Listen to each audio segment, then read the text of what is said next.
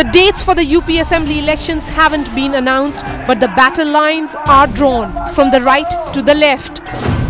All parties have slammed the Congress-led UPA too for announcing a 4.5% minority quota within the existing 27% reservations for OBCs in jobs and admission to educational institutions.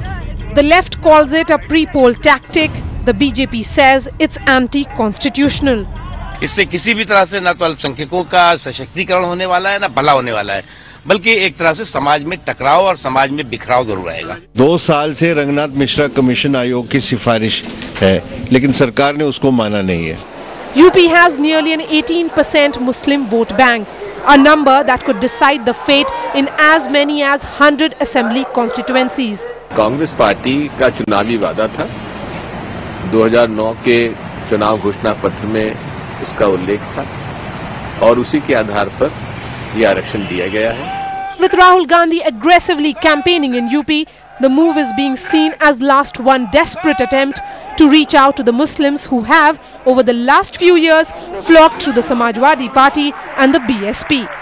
चुनाव के समय और चुनाव से पहले जो फैसले होते हैं, वो जनता जानती है कि आखिरकार फैसले क्यों लिए जा रहे हैं। First, the U-turn on minorities in the Lokpal after Lalu led the charge.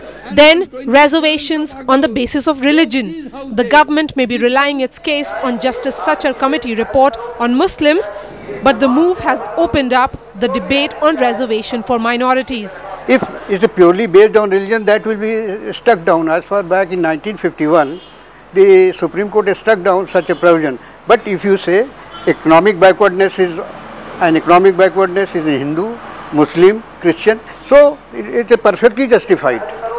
In New Delhi, Maria Shakil.